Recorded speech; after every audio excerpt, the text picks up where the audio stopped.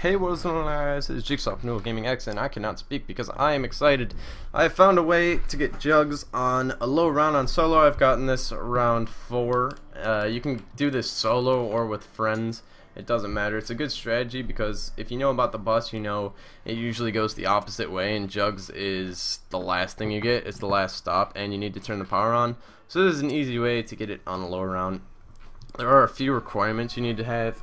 You need to walk out of there with an M14 and a wind turbine. You need to know how to build a wind turbine. If you don't know how to build the wind turbine, there's an annotation in the top left of the screen, and you can click that and go watch how to build a wind turbine and exactly what it does, because it does a lot more than I show you in this video. So there, you can go watch that and you shall be updated. You want to really keep it on round 1. You don't want to go to round 2.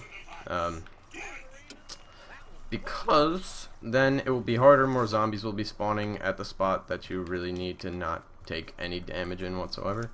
So I don't know if my buddy killed them all. No, he didn't. Okay, good. So we are going to get out of here, and I'm going to show you how to get some Juggs on round 1. Here we go. Let's go. You don't need a buddy. Again, my buddy just wanted to be in the video. So go through these doors, and you want to run the opposite way of the bus. Make sure you walk out of here with an M14 and a wind turbine. And you want to look at the tail lights. You run the opposite way of the bus. The way that I keep myself on track in the fog is I just run towards the mystery box, and I'll help them out.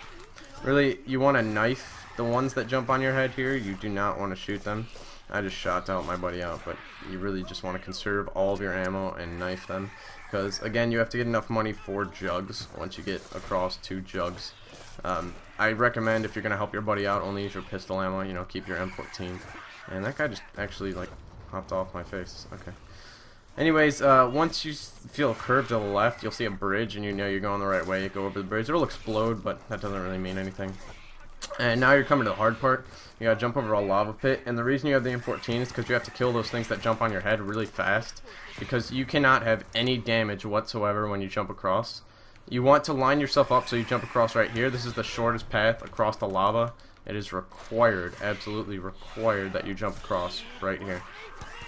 You want to kill it as soon as it jumps, and see how I took no damage from that whatsoever, from the Denzian, and then you can jump across with little damage. You can actually survive one of them jumping on your face after you get across, but it's better just to keep it to low damage.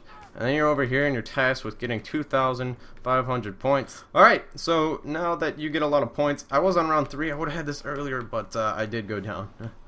Stupid me. So you could have this on round 3. You get the wind turbine, you put it down right in front of Juggs, and that will actually power it. So that's the whole point of having the wind turbine, is because it will power a perk by itself. Then you buy it, and you got Juggs. So you can do a number of things from here. You can run back to the starting room, because you'll have Juggs. It's easier to get across that lava. You can wait for the bus to come around. You can just camp here. It doesn't matter, but you have Juggs on round 3, 4, whatever. You know, you and a buddy can grab it. Depending on what power-ups you get, you can get it on a very, very low round. And, yeah, so I hope this has helped you. I just kind of came up with this, tested it, and it worked. Found the best way to do it, and here, I'm giving it to you. So, there it is. That is how to get Juggs on a low round. This has been Jigsaw from New Gaming. For more TranZit tutorials and everything Black Ops 2, you can subscribe, and I will see you guys in the next video.